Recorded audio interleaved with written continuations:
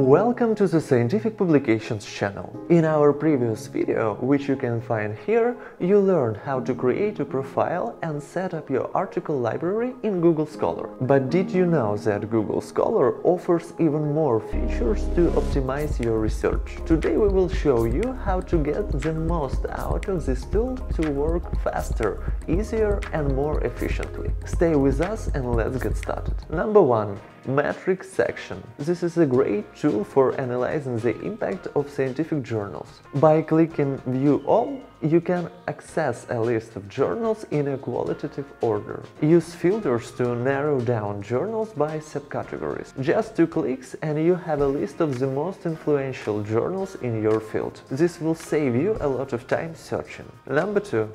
Alerts. Another helpful feature is alerts. You can set up notifications for topics that interest you.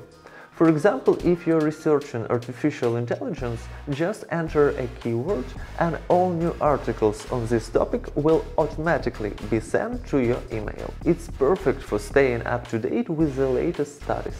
Number 3.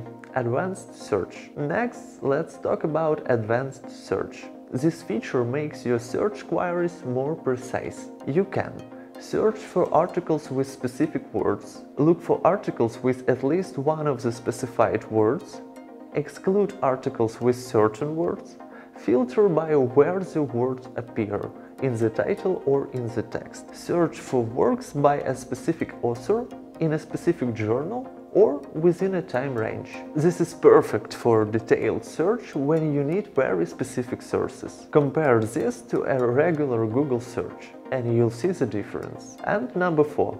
Browser extension. Finally, let's talk about the browser extension feature. It integrates Google Scholar into your browser. By installing the extension, you can quickly add articles to your library and create citation directly from web pages. Just 1 click and you're done. Today we showed how Google Scholar can become your best assistant for research. Even if you don't have any articles yet, you can register and start using its features. This simple yet powerful tool will make your work much easier. Leave a like, subscribe to our channel for more helpful tips for researchers, and let us know in the comments how you use Google Scholar.